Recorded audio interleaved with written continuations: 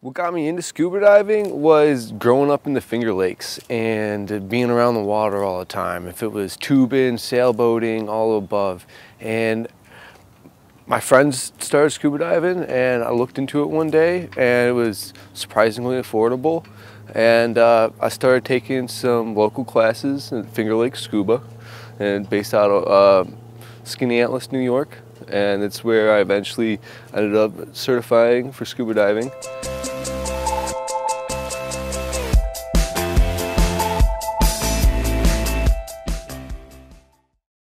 Yes, along with all the beautiful stuff you can see scuba diving, it is dangerous. You gotta be 100% aware of your surroundings at all times. You gotta be paying attention to how much air you have left, what depth you're at, what predators are in the water.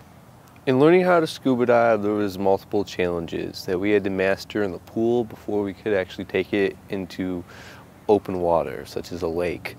And I would say some of the most challenging were learning how to equalize our ears as we ascended to deeper depth, and learning how to regulate our breathing so we didn't go through our air too fast.